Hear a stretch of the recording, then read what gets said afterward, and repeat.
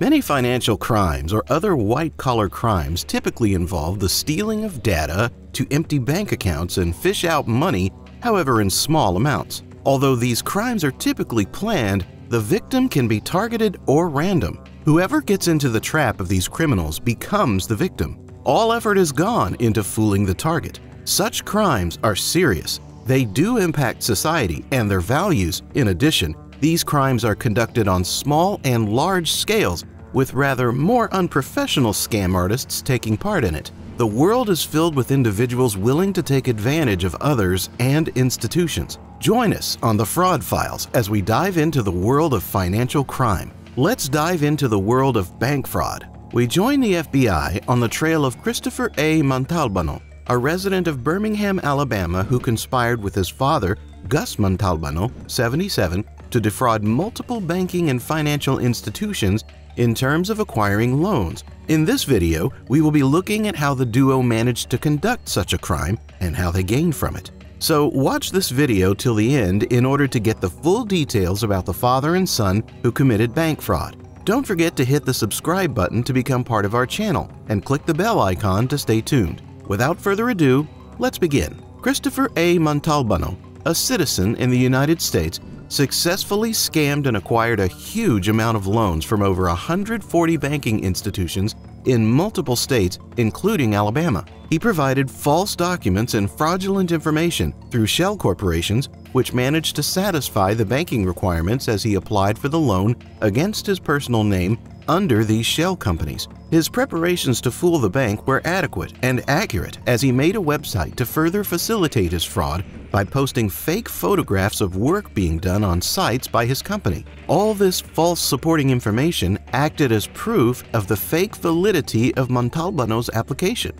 He successfully fooled many banks into believing his work was real and that his company was actually operating. It was later discovered, to everyone's surprise, when the investigation and reports came to light, that the photos published on the website were from real equipment and machinery owners which he portrayed to be part of his shell company. His company, Land Work Tractor and Equipment, was the company on behalf of which all this false information was submitted to the bank, and after successful review of his documents and bank loan processing, Montalbano successfully and with ease acquired a huge sum of loans from hundreds of FDIC-insured financial institutions. The sums he acquired played an integral role in the extravagant lifestyle he espoused immediately. His lifestyle included expensive high-end vehicles, farmlands, lake houses, properties, private jets, personal assistants, and all sorts of other luxury people today can only dream of. Montalbano was accompanied by his father,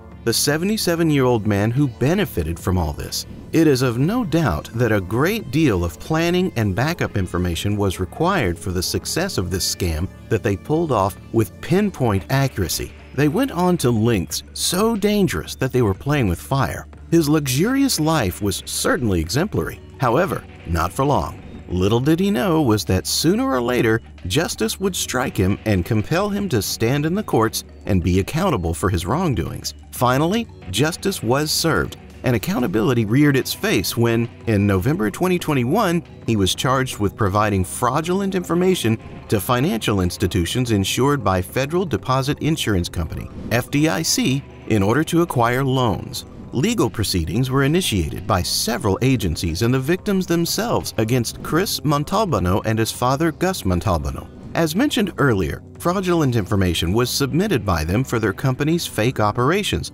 Land Work Tractor and Equipment, which was initially located in Florida and later relocated to Alabama. Montalbano purchased adjoining properties totaling 150 acres in Vincent, Alabama, which was used at the address for his fake company. He fenced the property off, thus cutting off the ability to inspect the property, further limiting the banking institution's ability to verify loan information. Furthermore, Montalbano already had a notorious record of already scamming 20 other financial institutions. By the end of his crime spree, he and his father had targeted 140 FDIC-insured financial institutions. When legal action was taken against him, multiple agencies, such as the FBI and other institutions, provided sufficient and valid evidence against him and his father. His father was held accountable for accompanying him in the execution of the crimes, to a lesser degree. Courts had charged Montalbano with bank fraud as he provided fraudulent information to the institutions to acquire loans.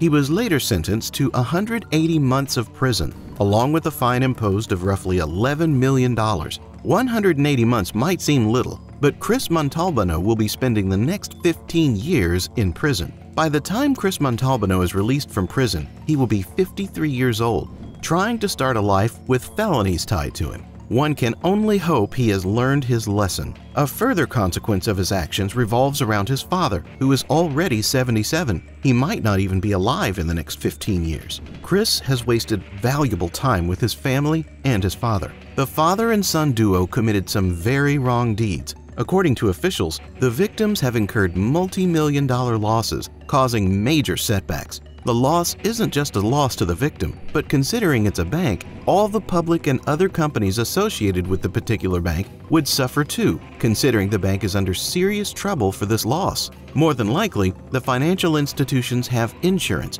which will compensate them for their loss. However, by the time they are compensated, significant damages have already been suffered by the banks. Montalbano and his father committed these acts in pure greed of money and an extravagant, luxurious life. Imagine if they used all this knowledge and planning to put in the same effort into creating a legitimate business startup or another venture. They might have made significant progress. You know what they say is true: all is well that ends well. And from the example of Montalbano, no one can question the fact that all that is bad ends bad also. Now we close another fraud file regarding the father and son bank fraud duo. Remember, if you can't do the time, don't do the crime. We hope you enjoyed the video. If you did, please subscribe to our channel and smash that like button. Stay tuned to our channel for amazing videos like this one by clicking the bell icon.